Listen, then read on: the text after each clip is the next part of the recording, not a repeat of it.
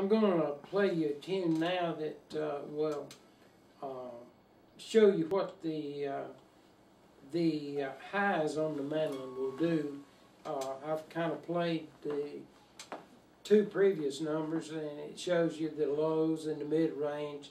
And I'm going to do you a number now off of one of my CDs entitled a Mandolina. And the second part of it goes down to your real highs, and that'll give you an idea of what the mandolins will do. Okay.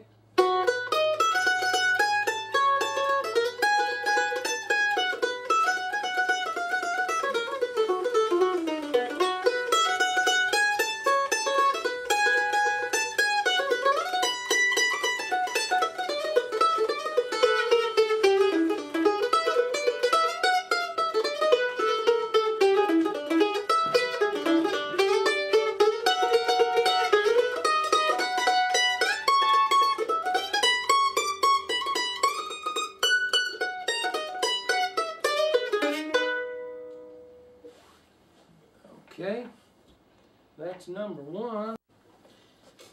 Okay, this is number two. We're going to play the same thing.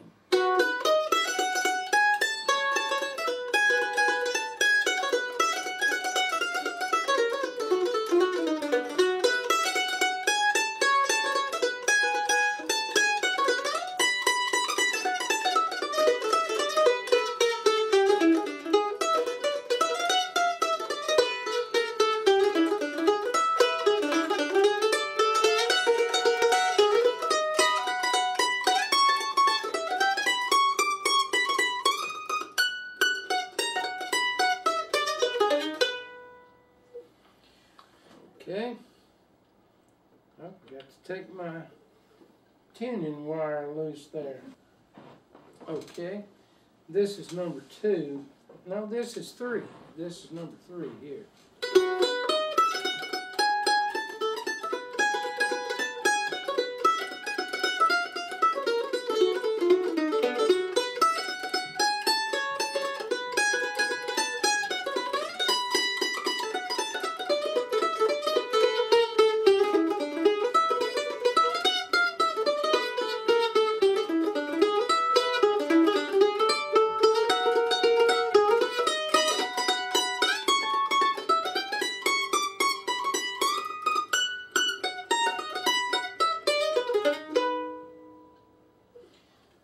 Okay, that's number three, and now I'll play you the same thing on the Loar.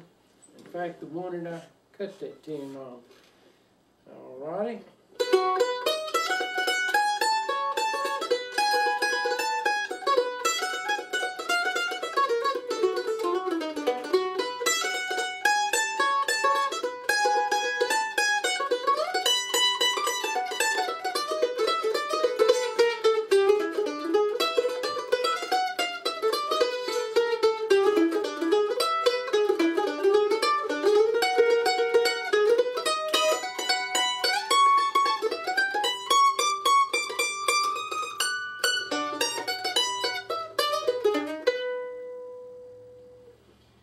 Okay, you've had the chance and the privilege to hear three great mandolins and one old Loar today.